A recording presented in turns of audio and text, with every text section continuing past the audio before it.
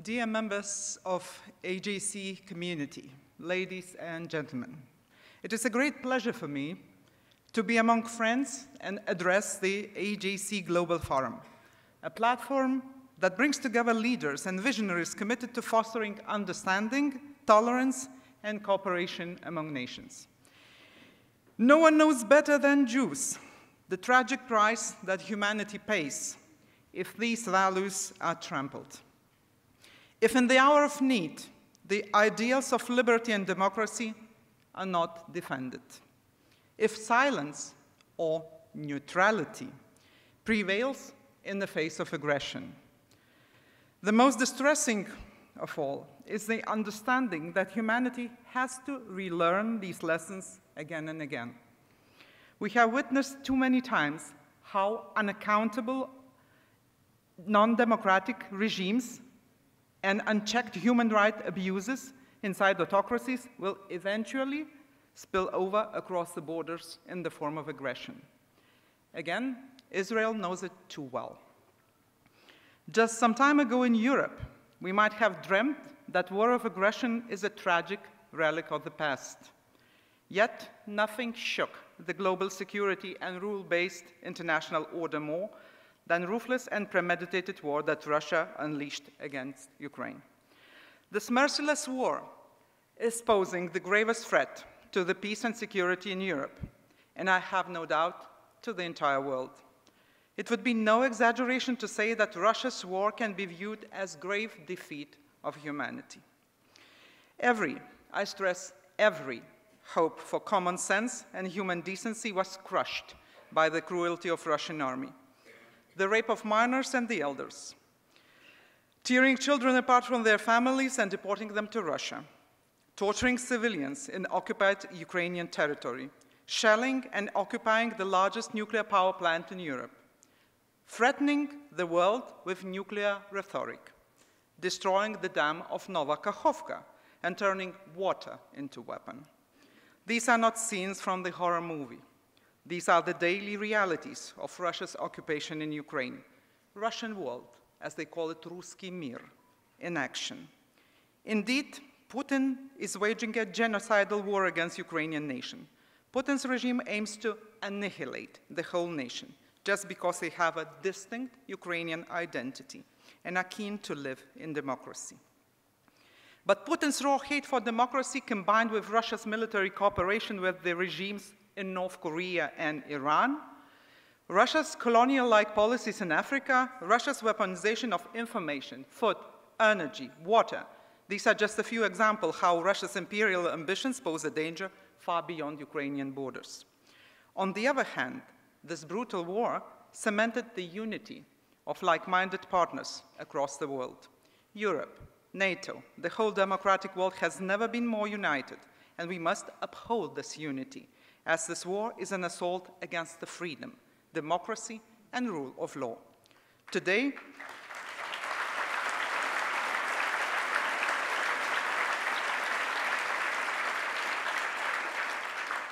the first line of global defense of liberty and democracy lies in Ukraine.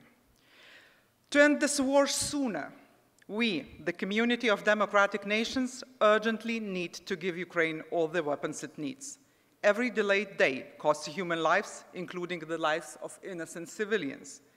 As we work towards establishing the sustainable peace, we need to be very clear that future peace shall be defined by Ukraine, not the aggressor. Indeed, any peace formula must include justice. Only full accountability that reaches even the highest-ranking leaders involved can serve justice to the victims and help to break the horrible cycle of Russia's war in the future. I believe that Israel's experience in seeking justice and historical truth is now of crucial importance to Ukraine, and your advice will certainly be valuable in the future.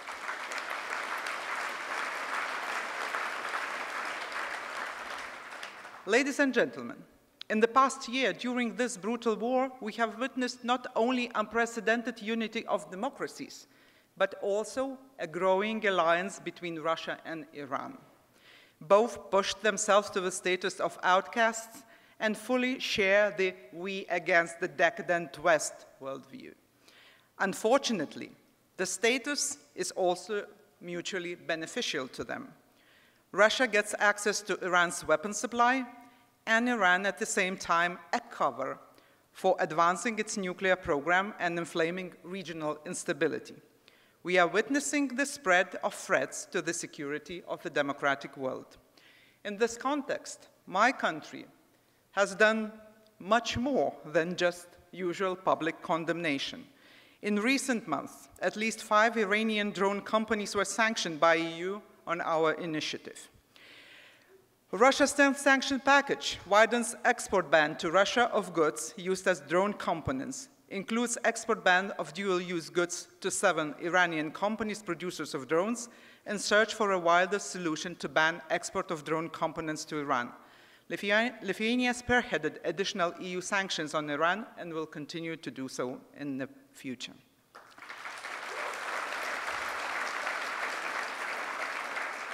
I want to point out that efforts should also continue in exposing Iranian Revolutionary Guard Corps for their support to terror groups and expanding the use of all instruments in the EU toolbox to effectively counter such practices.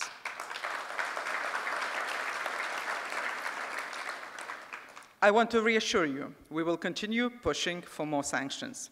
But at the same time, we all know that Israel's defensive systems remain the best antidote against Iranian weapons. Today, as the democratic world faces the trampling of freedom, it is even more important to maintain an international order that does not tolerate the threats and use of aggression against sovereign states. The Ukrainian struggle also recalls the painful history of our peoples. Lithuania and Israel know the price of independence better than anyone else. Our countries and our people understand that independence is a fragile gift, so we must make every effort to nurture our freedom and independence. This is crucial for the peaceful future of Europe, of the entire democratic world, to stay united and to help Ukraine with all the possible means. The cooperation of our countries is about our shared values. We will always be on the side of freedom, democracy, and the rule of law.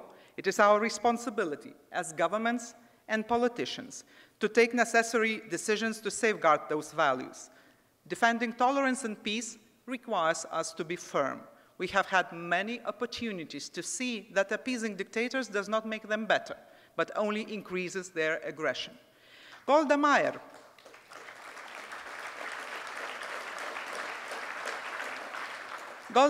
the famous Israeli politician, said, "We do not thrive on military acts. We do them because we have to.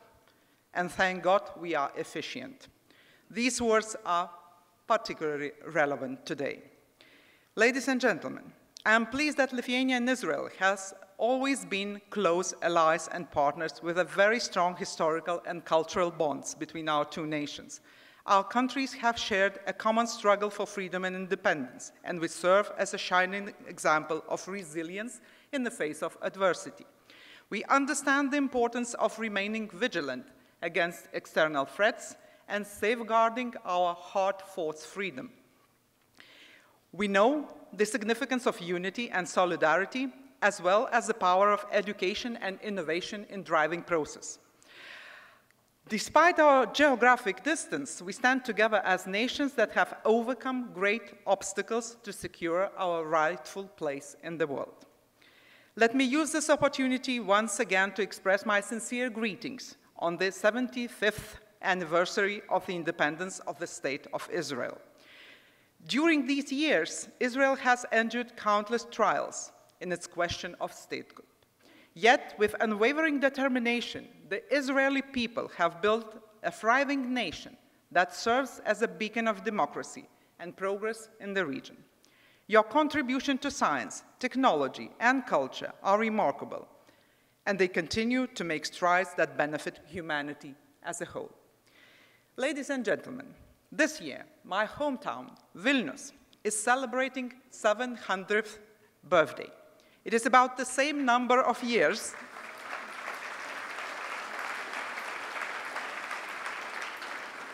It is about the same number of years the history of the Jews is counting in Lithuania. Lithuanian Jews have made a significant contribution to the formation of Lithuanian statehood over time.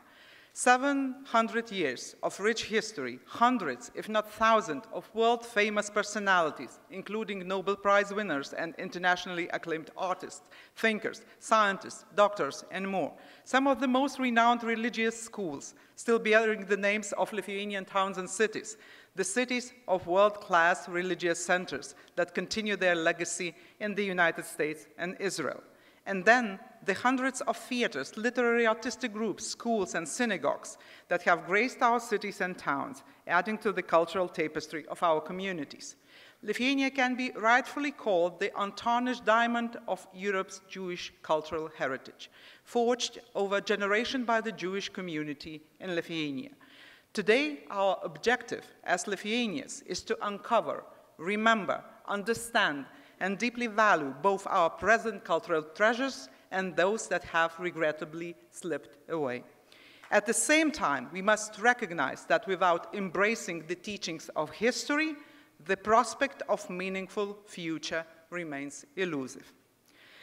The Holocaust inflicted an indescribable trauma upon Lithuania, leaving lasting scars that persist even to this day. The loss we suffered had gone beyond the physical. It has, as a matter of fact, shattered our very sense of identity, our selfhood. The horrific events of the present also bring the tragedies of the past into focus.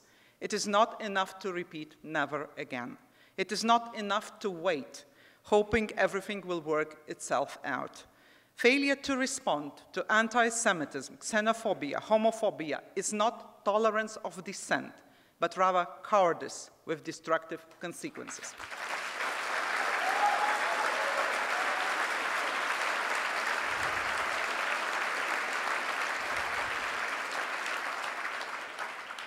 Another important point is that it is not enough to mourn the losses either. It is necessary to nurture, cultivate, and appreciate the seedlings that still remain.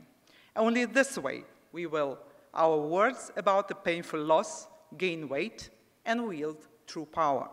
We aim to perpetuate our history, to restore respect and reverence, whether through the revision of school curriculum, the preservation of Jewish cultural heritage, or the restoration of historical justice. In addition to goodwill compensation law that was enacted in 2011, a decision was made late last year to allocate additional funds as a symbolic monetary compensation for private property, including heirless property of Lithuanian Jews that was nationalized or illegally expropriated by the Nazis and Soviet totalitarian regime.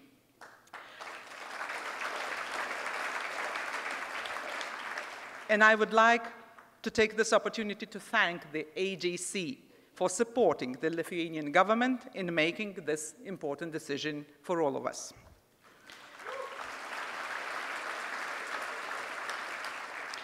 The law on the prohibition of the promotion of totalitarian and authoritarian regimes and their ideologies was also adopted 6 months ago as a democratic means to defend ourselves against ideologies that aim to destroy democracy, human compassion, and the identities of the states and peoples, as well as against any signs left by these ideologies. It allows for the removal of symbols associated with totalitarianism or authoritarianism from public spaces, including monuments and memorials, as well as renaming of streets, squares, and other public spaces. In conclusion, the bond between Lithuania and Israel is deeply anchored in our shared history, values, and our joint aspiration for a better world. Let us move forward, hand in hand, building bridges, fostering Jewish life, and ensuring that the memory of the past shapes a brighter and more compassionate future for all of us.